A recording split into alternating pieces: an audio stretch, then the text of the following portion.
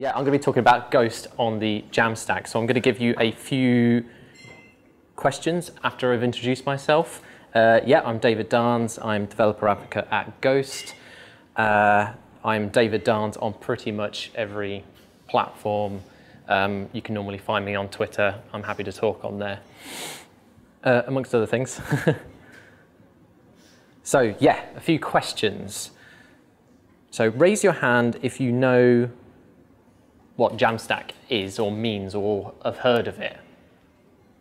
Oh, we've got a small handful. Okay. Second question. Have you heard of Ghost? Oh, wow.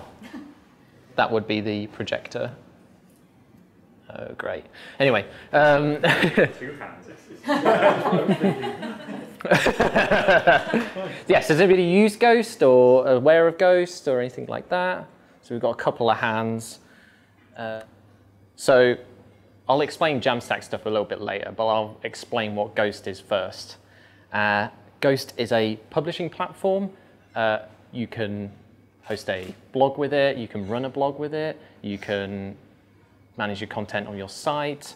Various different publishing methods. We have a few publishers on our platform. So DigitalOcean, DuckDuckGo, Square, Full Story, Troy Hunt, to name a few. But what I need to do is I need to explain how Ghost would, 1, work with whatever platform that you're using, and 2, how that relates to JAMstack, which I said before. So I'm going to try and fill in a few of these question marks. So Ghost itself is comprised of 3 core components. There's the admin interface, the Ember admin interface that runs on top of Ember.js. There's the Ghost API itself, and the handlebars front-end template framework, which is where we have all our template files and like the front end, basically. That would be where your theme lives and you edit it, so how you so wish. Now with the Ghost API, we've updated it somewhat recently. So it can be used as a headless CMS, which means we can take out the handlebars.js front end and swap it out for something like Gatsby. Anyone used Gatsby or heard of it? We've got one. We've got a couple of hands full. You tried it. Cool. So just to briefly explain it, Gatsby is a static site generator. That might be trivializing it a little bit. Some people might say it's a bit more than that. But essentially, you can build a website with Gatsby. It runs on top of React, and it allows you to build websites. So what you can do is you can take the Ghost API and plug it straight into Gatsby and enrich it with all the content from your Ghost blog or Ghost publishing platform. And that's all your pages, posts, navigation, everything like that, and create a website from it. And these static site generators can consume this API. So this is kind of what I was talking about with JAMstack. I'm going to briefly explain JAMstack. There's a lot of resources out there to explain what JAMstack is. But JAMstack, so you have JavaScript. So that's be Gatsby in this case. You have APIs, which is what Ghost would be doing in this case. And you have markup, which is the produced output of that generative tool. So that's where the JAMstack comes from.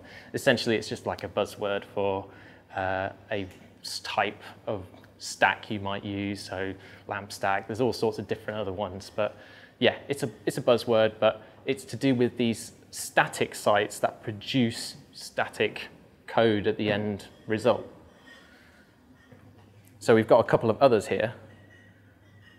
So we've got Nuxt, we've got Eleventy, we've got Hugo, and we've got like a whole lot of other ones. And they can all use the Ghost API. They can just pull that content through and build out a website with that data, essentially. Anyone used any of these others? I feel like it's going to be a bit tenuous if... So Hugo? Nuxt? Great. Eleventy? Cool, okay, so we have got a few kind of floating around in there. Yeah, like I said, it's an API, so you can use that with any of these and a whole bunch more. So our documentation is growing at the minute. We do have pretty good documentation on how to use the Ghost API with Gatsby. we are working on the others and we want to expand that so then we can use or share the method in which we would use the Ghost API itself. Of course, we've got pretty extensive API documentation. So we've got the Gatsby documentation on how to use that with Ghost. This is a personal blog post of mine on how to use 11t with Ghost. And like I said, the full API documentation is there for you to kind of pick through and stuff like that. But we hope to make that a little bit more filled out so then you don't have to be navigating all of those different endpoints. So like I said, we've kind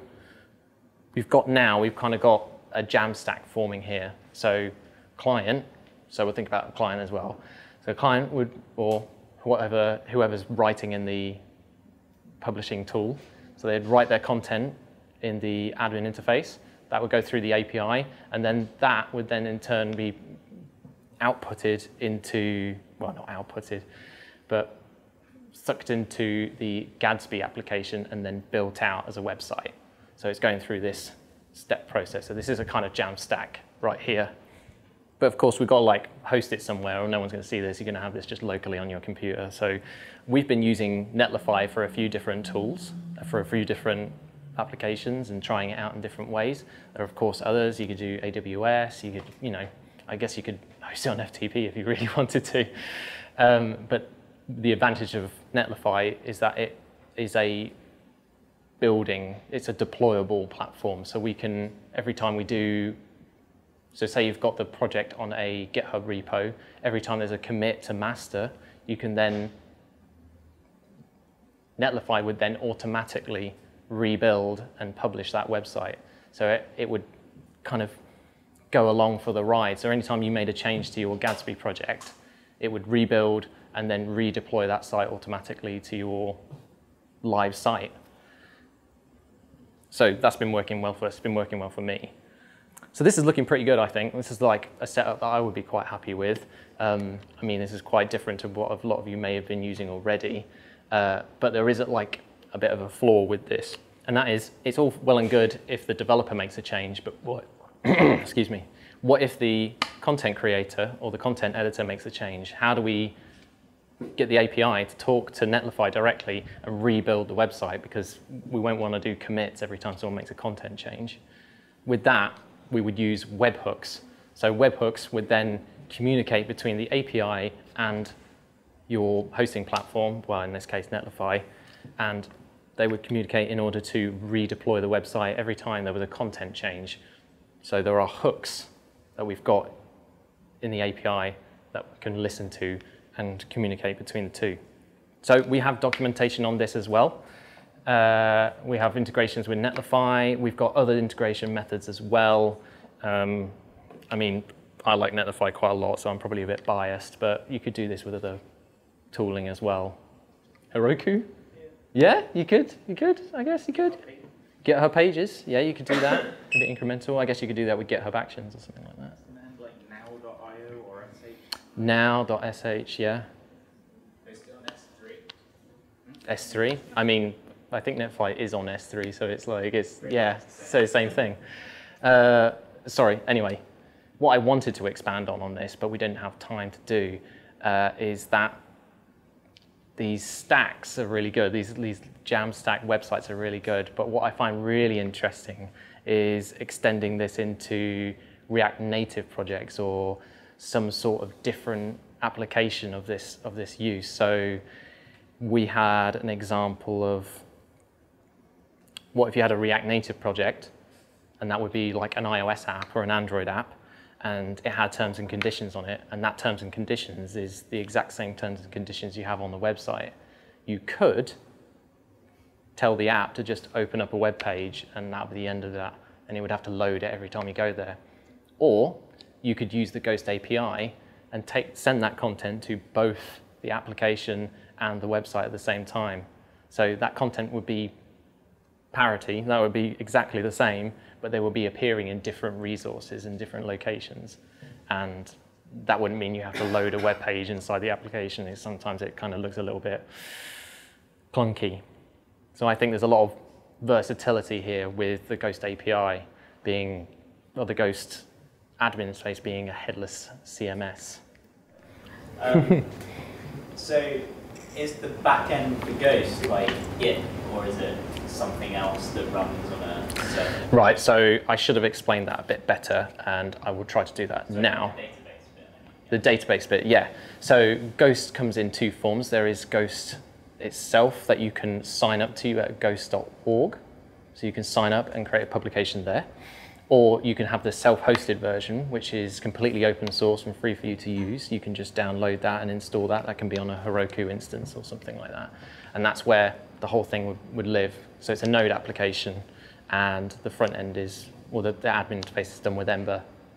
So it's all there for you to install and do what you want in that sense. Cool.